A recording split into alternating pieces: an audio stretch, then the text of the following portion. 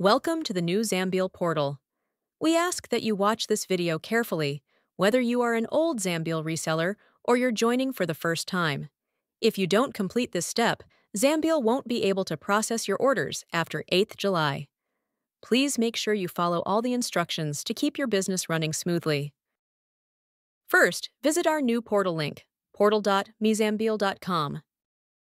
If you're visiting the portal for the first time, you'll need to sign up.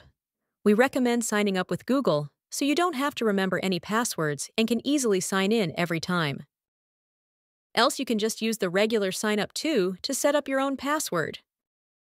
For a regular sign up, simply fill in your details and click on Sign Up to create a new account on our portal.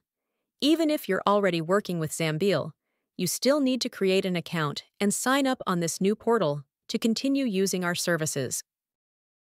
After signing up, if you've used Google to sign up, you'll see this page. Please enter your country of residence and your phone number to complete your profile. After that, click on Back to Dashboard. Welcome to your Zambeel dashboard. To get started, it's time to connect your Shopify store to your Zambeel portal. Before you integrate your store, it's mandatory to set up your payment information.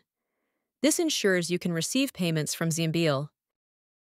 Click on Add Payment Method. You can add multiple payment methods, including a bank account, PayPal, and even USDT. Once you're done with adding a payment method, make sure it's set to your primary payment method. After setting up payment method, go to Store Integration screen. Now, choose the platform you want to integrate with. If platform isn't among the given platforms, then select Manual Platform. Click on Connect Store. Enter the store name, which can be your website name or anything you want.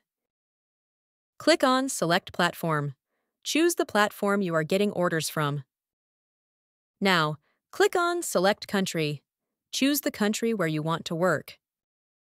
Once you have filled the form, after that, click on Connect. Once you have submitted the form, your store will appear here. After, click on Orders tab on the left side. Then click on Upload Order CSV. Click on Download Sample File. Add the order details in downloaded sheet. Make sure you add all the details. Once that's done, upload the file and click on Submit File.